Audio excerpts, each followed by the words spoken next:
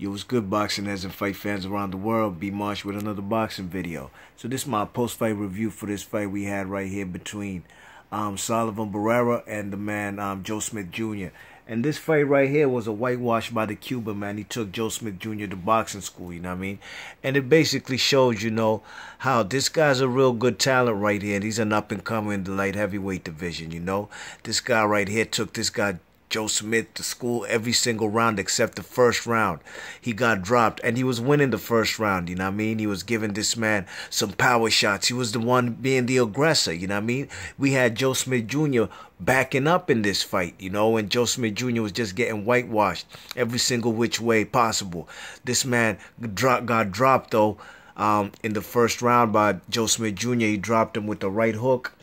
And the man, Joe Smith Jr., that was the only moment he had in this fight.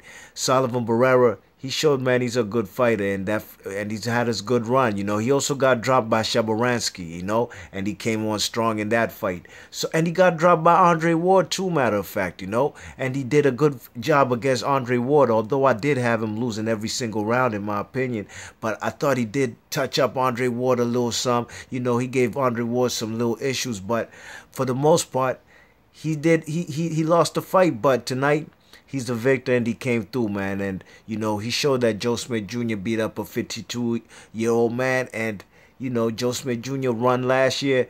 Unfortunately for him, it came to a halt, you know. But this fight had a peculiar ending, you know. At the end of this fight was supposed to be a 12-rounder. And I guess at some moment in time, the promoters, like, I don't know if it was in between the fight. It must have been, like, in between the fight, they decided that this fight should go only 10 rounds.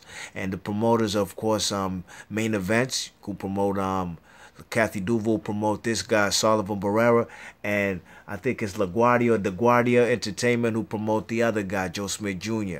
And the fight went on into the 11th round, although it was supposed to end in the 10th. So basically, that 11th round, they fought for nothing. It just really ended really anticlimactic. And with that being said, the man Sullivan Barrera, he still got the win, and congratulations to him, you know. So he got this kind of WBC Intercontinental kind of belt. So, you know, I'm figuring, I assume he's in the line for a title shot in the WBC, you know.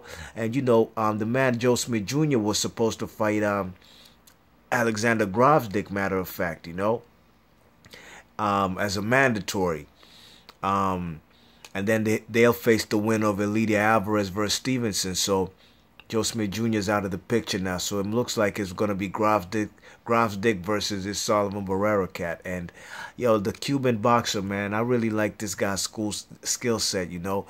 He's the type of guy who can box, but he's not afraid to stand in the pocket and throw power shots and devastating shots right in. You know, he outlanded this man Joe Smith Jr. by plenty shots, and they were just power shots. He did throw the jab occasionally, but he just took him to school with just crucial uppercuts and right hooks, left hooks. It was just a tremendous showcase by the man Sullivan Barrera. I'm happy for him. All I do know, he ducked the man Arthur Beterbiev via that IBF route, but he looks like he wants to go the WBC route. So good for him, man. We'll see what happens with him in the future. B Marsh Boxing, leave your thoughts and comments. Peace.